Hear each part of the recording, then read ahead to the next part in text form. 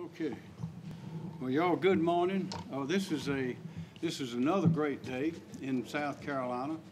We have news, and that is the unemployment insurance tax rate is going down starting next year, and this is a result of good work by a number of people, and including Director Stanton, also Governor Haley, the General Assembly, and many of the businesses and organizations in South Carolina.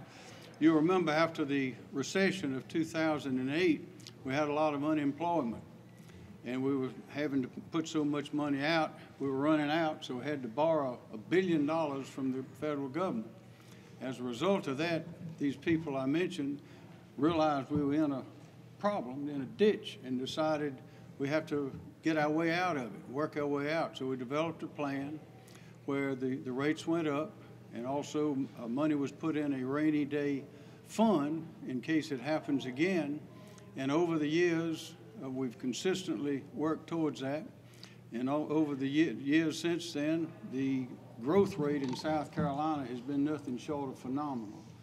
And to state the obvious, because you've all seen it, we're going right to the top in South Carolina. We've got businesses that are growing in-state. We got entrepreneurs, innovation coming up, and also we got big companies coming from around the world that are fascinated with their opportunity in South Carolina, and they're coming here more and more frequently, and they're all saying the same thing. This is the best place for prosperity and growth in the United States. So we're ready for that. And the wise work that was done by the people that I mentioned have resulted in what is now will be a reduction of approximately 10.2% from last year in the tax. This amounts to about $25 million less that will be paid in by businesses in South Carolina, and we hope it keeps going in that direction. And that's what we're working towards as we grow. With me today are the Director of the Department of Employment and Workforce, Cheryl Stanton, President of South Carolina Staffing Association, Debbie Varner, the National Federation of Independent Business, Ben Homeyer, and Mark Nix, President and CEO of Home Builders Association, and they all have something to say.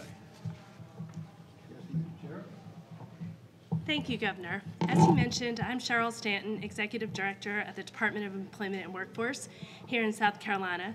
And it's a great day, and we have great news. Once again, we've been able to cut the unemployment tax rates for our businesses here in South Carolina. And this is the work of a lot of good people. First, I do want to thank the General Assembly for all the work that they did to revamp the tax system and the support that they've given the department over the last few years.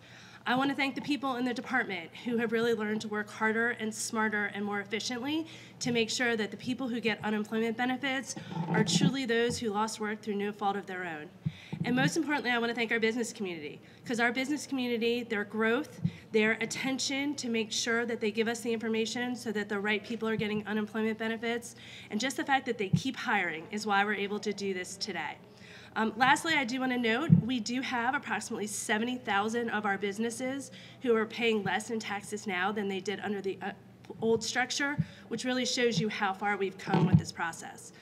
Lastly, for those businesses out there asking, well, what is my tax rate for 2018? Right now, we are putting up on the DO website the new tax structure. You'll see the rates for all 20 classes. And today, we're putting in the mail the tax rate notices. So in a couple of days, you will get the notice that tells you what tax rate you're in and how much your rate will be. That's important, and we've done it in November, year after year now, at the business's request, so they can budget and plan for what their unemployment taxes will be for next year. So I just want to say again, thank you to everybody in the business community, the General Assembly, and most important, the Governor for his great leadership and helping us get to this point. Thank you. Hello, again, I'm Debbie Varner. I'm president of the South Carolina Staffing Association, as well as CEO and owner of Recruiting Solutions, a staffing company with offices in the upstate Midlands and PD area. This is great news. Thank you to the legislators, to the governor, to SCDO for this news.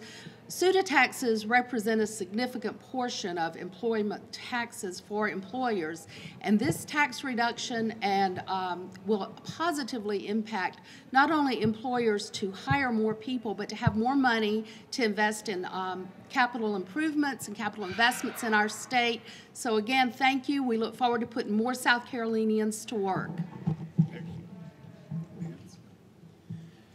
Good morning. I'm Ben Homeyer. I'm the State Director for the National Federation of Independent Business. We're the largest small business group in South Carolina.